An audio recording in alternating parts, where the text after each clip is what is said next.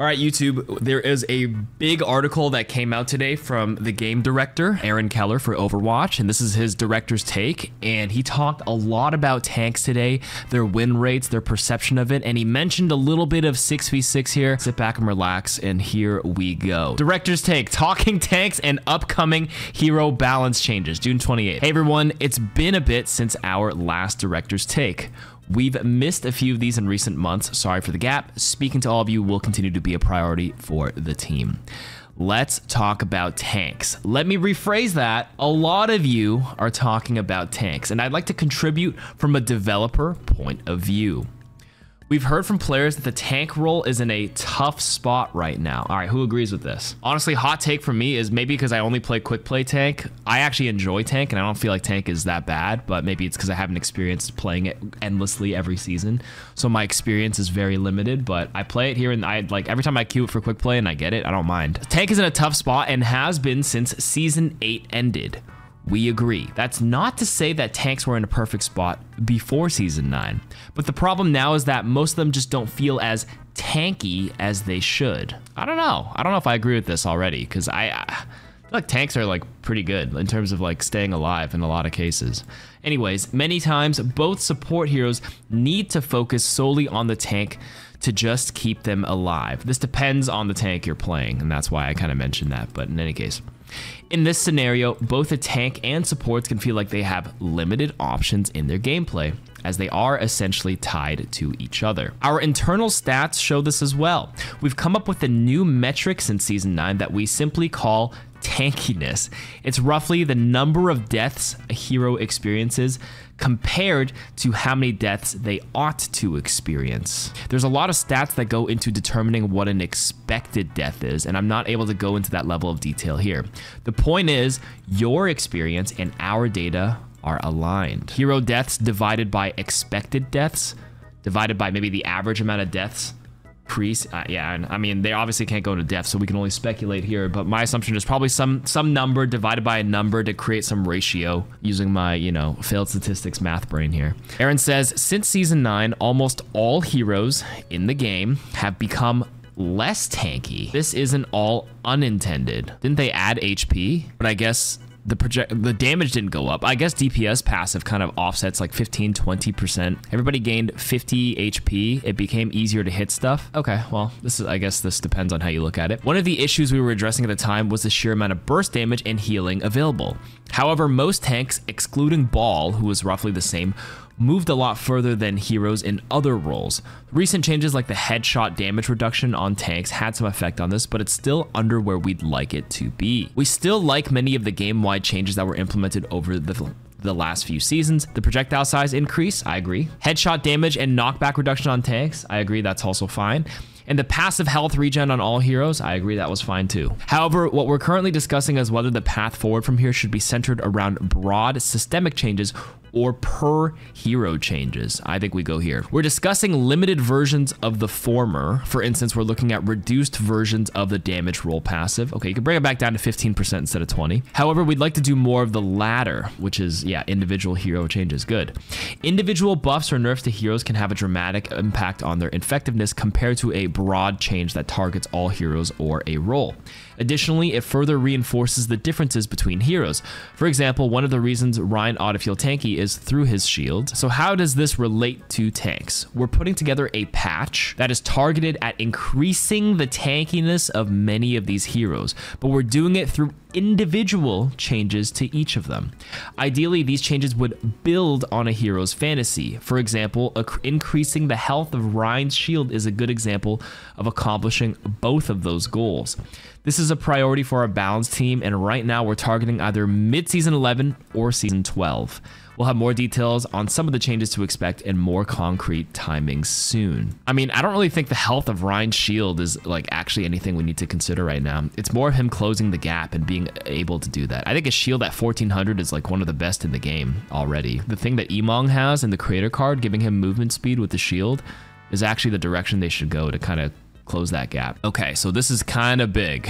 This is kind of big in terms of like increasing patch individual changes to each tank instead of just doing more global tank changes, or it's just one rule that wraps them all broadly. Each tank, if I had to speculate, is just going to be a bit better at what they do. So I guess their direction for Ryan is more shield, but I don't know if they're nerfing something else to compensate.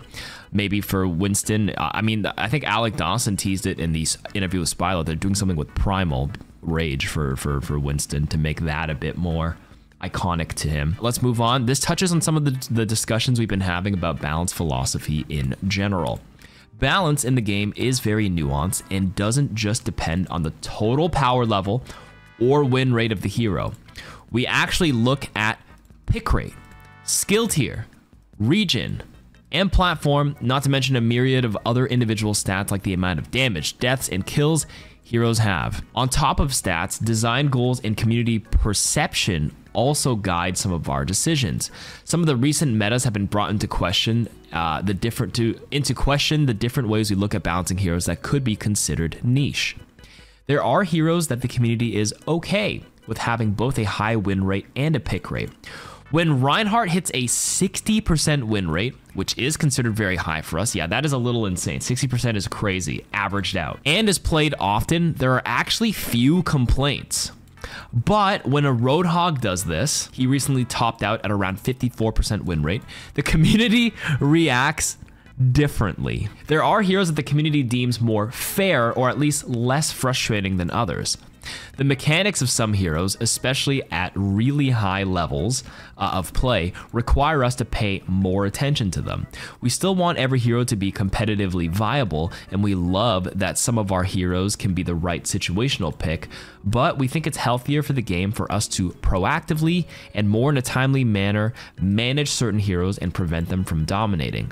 So on that vein, where is the balance on the first few days of Season 11? No standout winner, but D.Va, Sigma, Winston, Junker Queen, Reinhardt, and Zarya are in the upper half, and their win rates are between 50 to 55%. Okay, with damage, Pharah continues to excel at around 58%, Reaper at 55%, and Mei at 50% have risen, and Sojourn has dramatically fallen to 44% there. They're missing some tanks because they're only mentioning the ones in the winning half. So anything that they didn't mention, I assume, are below 50%. Roadhog, Ball, Doomfist, Roadhog, Orisa, etc. Okay, and supports are relatively stable, with Illari being the biggest mover, rising a few percentage points to 55%.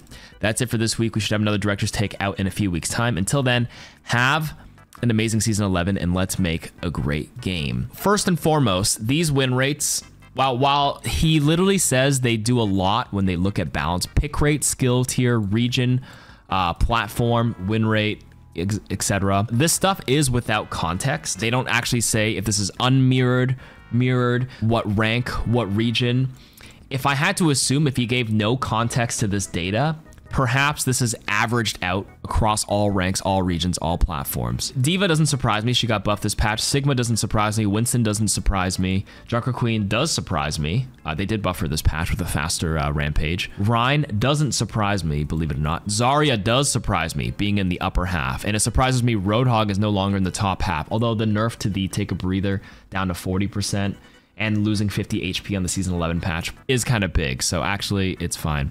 And yes, Mauga isn't in here. That's a big one, believe it or not. Pharah being crazy is no surprise ever since the OWCS in DreamHack about a month ago now, 3 weeks ago, and they played a shit ton of Pharah. Pharah just skyrocketed in play rate. With, you know, Sojourn being nerfed this season a lot, right? And people pick a lot less Sojourn.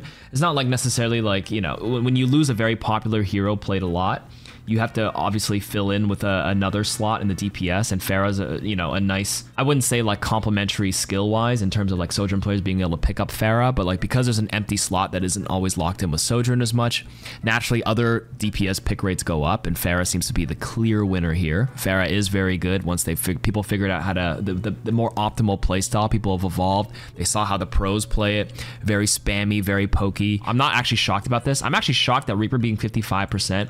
But again, if this is all averaged out, I would assume like Reaper is you know, dominating lower ranks, and he kind of already has been for a long time. No matter what the perception of Reaper is at the high levels, like Reaper is able to get away with sneaky flanks and tank bust at the lower ranks because he's 300 HP and he's harder to confirm a kill. But then as you climb up, the sneaky style doesn't work as much. Good players know how to sniff that out. So like his role is kind of like you have to play a full brawl comp around him. That's not really going to happen too often solo queue. In terms of all 5 players being in sync. So interesting. Illari is also an interesting one, being actually very, very good. I'm surprised Cassidy isn't up there. Because Cassidy is so incredibly popular, it might kind of grab when a hero is very popular, it naturally gravitates the win rate closer to 50%, which might be a reason why Reaper is actually pretty high despite his not as popular pick rate. Like always the more niche-y heroes like Sim, Torb, and Reaper conventionally have a pretty high win rate, if I'm not mistaken. My thoughts on the tanks is I'm a little worried because like people still complain about it a lot about tanks, but you know, and they're going to do they're going to cook and they're going to start like tweaking tanks to like go more into their identity. And I'm worried about too much power creep for tanks because I low-key feel like they're actually not that bad right now. It's not fun. I think the problem therein lies with a lot of people saying, you know, when a lot of people counter swap to it, that's the perception. That's what doesn't feel fun for a lot of people. When 3-4 people completely, you know, pick something to deny your fun. They aren't as underpowered as it seems to be, and I think people are mixing up the frustration and fun versus like raw power level. But that's why I'm not a developer and a hero balancer, because you have to balance between player perception, how they feel playing the hero versus their actual like raw power level. So it's tough. Aaron Keller tweeted this today. Spurred a lot of talk around 6v6 because obviously he was talking a lot about tanks. We recognize that this is an important topic for many people, including us, and we would actually like to jump into the conversation to share our POV. Look for more of this in the next director's take or possibly the dev update. And that dev update and stuff should be out in a few weeks' time. They will talk about it. Doesn't mean, don't draw to the conclusion that they're gonna bring it back magically. Maybe they will, maybe they won't. I'm gonna lean to no, because I'm not trying to dismiss people who love 6v6 and think it will be good for the game, because like there are pros and cons to both sides, and I can't say I loved Overwatch as 6v6, but I still really like Overwatch as 5v5 as well. You know, when we end up trading one problem for another when we keep going there. Yes, it may fix some stuff when we go back, if we do try to go to 6v6, but then it may reintroduce old problems and new problems you didn't account for. And then sometimes it feels like could be going backwards in some capacity, but not really. In any case, nostalgia is always short-lived. Remember that. Some people are actually missing the nostalgia portion. And once that wears off, it can die off pretty quick. People play it for a bit, but then they like taper off very fast. Because once you hit that nostalgia, it's like it doesn't drive anything past like a month or two. It always wears off. In any case, that's my thoughts. I'm curious to hear yours. I'm just a little worried of them tweaking it too much. That's all.